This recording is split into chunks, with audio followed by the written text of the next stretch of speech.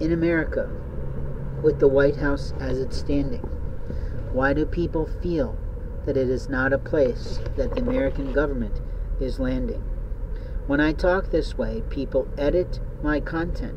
I can give a 10-minute presentation that is guided by the house of God based on my version and my faith, but someone will edit it down to a marvelous 3 minutes and 30 seconds. Who did that? What person thought they had the right to edit me? What person has the right to edit you? Do you know your rights today? Or are they being taken from you every day through technology, inappropriateness, and ideology? In America, we have rights, but according to other people, you don't have any.